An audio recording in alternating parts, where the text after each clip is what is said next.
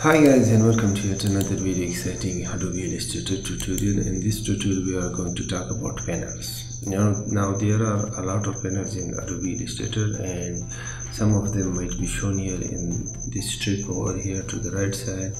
If you click on it, the small icon, it collapses or increase it, or shows you the different panels. There are color panels, color guide, swatches, other panels like appearance panels, layer panels and stuff.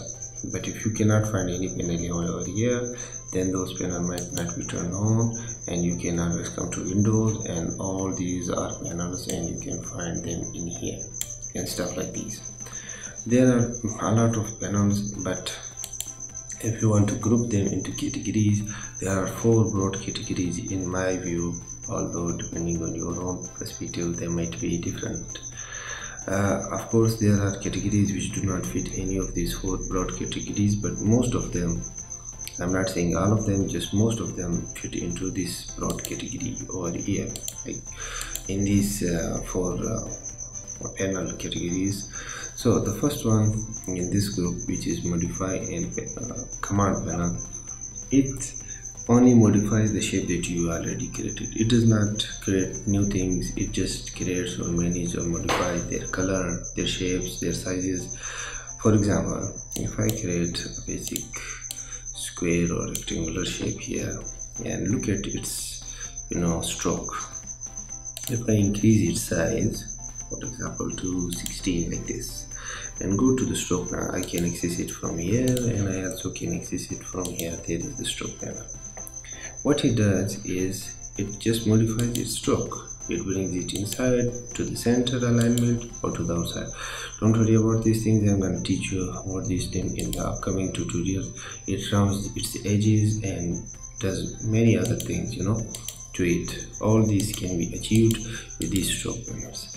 This is an example of modification. It's not creating any new stroke or anything, it's just modifying what is already present. That's why I call it by the modify panel group. And there are so many others. For example, this gradient one, of course you can create it, but you can, if you already applied a gradient, for example, let me apply a gradient to my fill here with this button icon. Now I can modify that gradient with this panel like so. So these are the examples of the modify or command panel. They just modifies your stuff. And also the same thing goes for the align command. If I had text area, then managing it, all its justification to one side or to the other side like this would be very easily done by the align panel, which gives me that options of aligning it to the left, to the right, to the center, to the top, to the bottom and stuff like these. These are all the examples of modify and command. Then there comes the store panel. What does store panel does? It stores things and then you can use them later on. You can have these things created yourself, then you can store them, or you can download them from the net, and there are a lot of places, and in the future tutorial I might tell you about them, few of them where you can download certain stuff. And one of the good example of these is swatch panel. And if you come down here, there are a lot of stuffs in here in swatches like these. But if you come to this small icon which says library, if you click on it, there are even more options in it, and you can even store or download other options. And click on this other library option over down here, and you can of course access them there. For example, now I click this earth icon, and if I select my fill over here or shape, then I can change its color and apply it to it. And the same way goes for the brush options or brush panel. It is also a store panel because you can store a lot of brush and stuff like that. For example, if I click on this arrow panel or arrow icons, as you can see, my stroke is changed into an arrow, and I can create many different type of arrows with it like so. Okay, let me cancel that out. And now let us apply the arrow to it, As you can see, I created this. And don't worry about the creation of these things. I will teach you about these things in the upcoming tutorial. And then after this comes the create panel, in which we create different objects and stuff, and then ready them for sending them to or exporting them to other medias for modification or to the web. For example, if I want to send this arrow or this basic shape, I just have to drag them here, and then they are ready for creation, and they would be saved and exported in different sort of formats to web or to my hard drive. Don't worry about creating or the understanding of this panel also. I'm going to do a whole tutorial about the asset export panel also.